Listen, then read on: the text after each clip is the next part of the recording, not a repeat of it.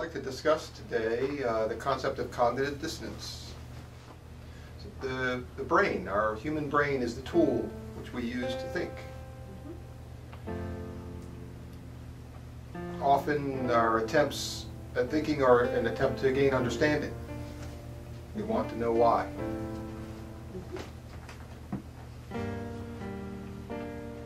Why do things happen? Throughout history, we can see many attempts to explain why things happen the way they do. One such phenomenon would be the weather. Up until very recently, most people believed that weather patterns were the result of supernatural forces. They believed that if they made offerings or obeyed special rituals, they could impact weather patterns.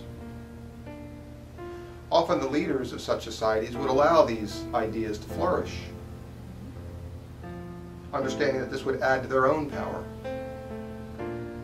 If the weather behaved and times were good, the leaders could easily take credit for that. If the weather was not so good, there were droughts, floods, and natural disasters, these could be blamed on the fact that the people were not following their rituals sufficiently accurately. In this way, social structures were preserved during flush times as well as during the hard times. The leaders stayed on top, and the common people were either thankful for their successes or blamed for their failures. And sometimes these social structures became very large, relatively unwieldy. The amount of propaganda required to prop up these regimes would increase dramatically over generations. The most unbelievable explanations were often invented to justify an incredibly unequal distribution of wealth and power.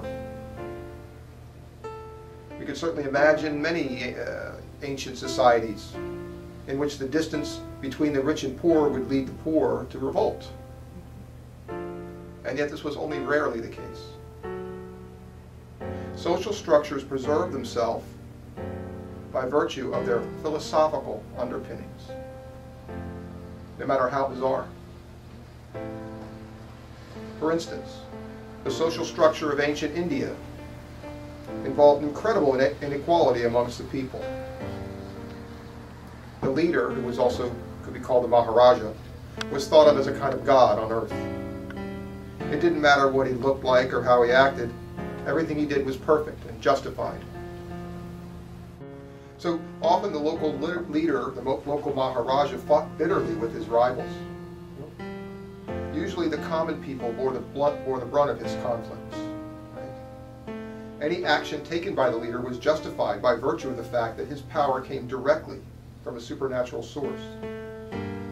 Stories of the most bizarre and cruel behaviors are common, and as always the leader was beyond criticism. On the other hand, there existed in the same society a large group of people who were so lowly they were considered untouchable. The untouchables were born in that role. There was nothing they had done or their parents had done that would cause them to be placed in this role. They were there because society had placed them there. They were considered so lowly, so beneath contempt as to be untouchable by regular people. These people were born in a condition that might be considered even worse than slavery. They lived their whole lives under this discrimination, and yet the social structure persisted for generations and generations. This was due to a fact that an explanation had been given as to why society was supposed to be divided up in this way. The explanation is torturously long, almost completely unbelievable, but it answered the question as to why. Why are some born to rule and others born to suffer? Well, the reason has no basis in reality. The reason is a construct, sort of invented by those in power to help them maintain their power. This construct must have evolved over a long period of time, which is the only explanation as to how it became so complicated and so unbelievable. And yet it appears that enough people would believe it.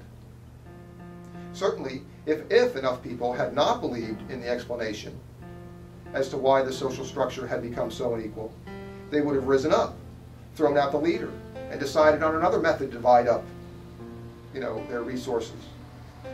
But starving people continued to starve because they thought that was their lot. And the leader wasted their resources lavishly because that's what he thought he should do.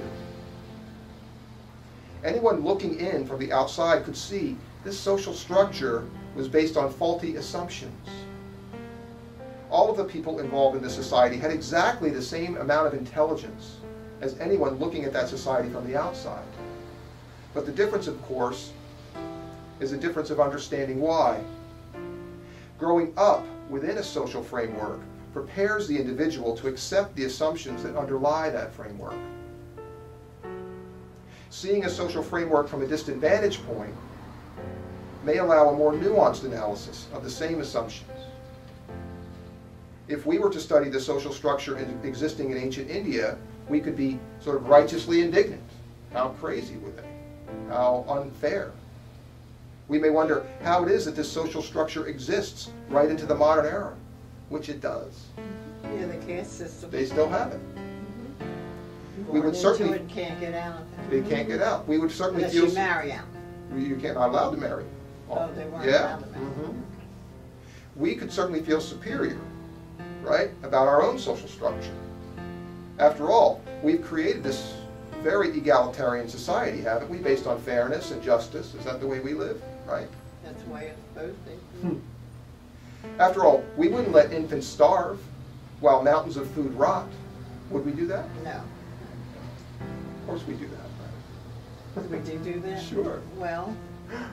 Right? We live in a very advanced society. We could certainly, if we chose to, feed everyone in the world with what we throw away, and yet we choose not to, right? Now, anyone looking outside at our society would see that it's really quite as imbalanced, quite as unjust as any society that ever existed in history.